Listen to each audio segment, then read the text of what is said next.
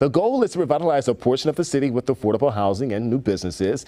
The idea is that more people will be attracted to come to the area. So joining us now is the Executive Director of Near West Side Partners, Lindsay St. Arnold. Good morning. Good morning. How does it feel to do this project, this overall revitalization effort? It feels amazing. I mean, this has been an ongoing community effort for over 10 years. Wow. And to finally bring this vision to life right in the heart of the Near West Side on 27th and Wells Street has been pretty special. And you all recently had like a grand opening, not only for businesses, but specifically, well, yeah, businesses, but the coffee shop as well. Yes.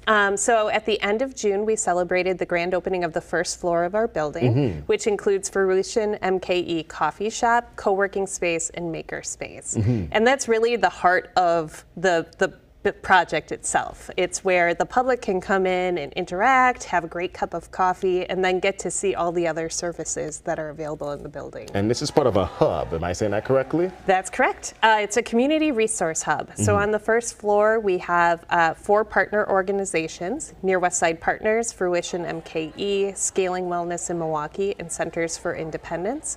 And then on the upper floors, we have 33 units of affordable housing that we are hoping to finish by the end of this year. And the idea by having this hub, Concordia 27, am I saying that correctly? Yes. I'm trying.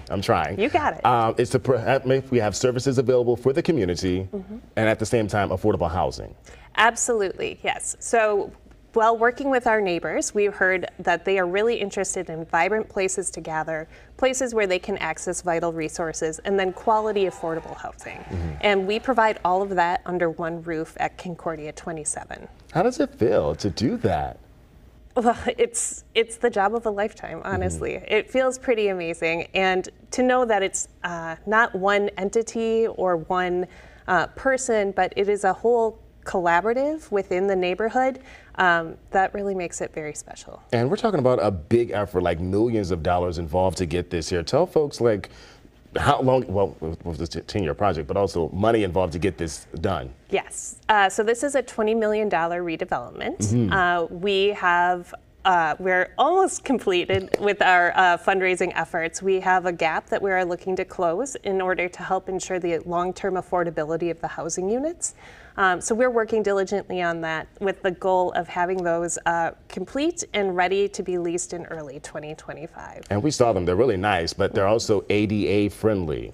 Yes, so it's a mix of studio 1 and 2 bedroom units, very nice amenities, and 6 of the 2 bedroom units are ADA accessible. Well, thank you, Lindsay St. Arnold with NWSP, for Near West Side Partners.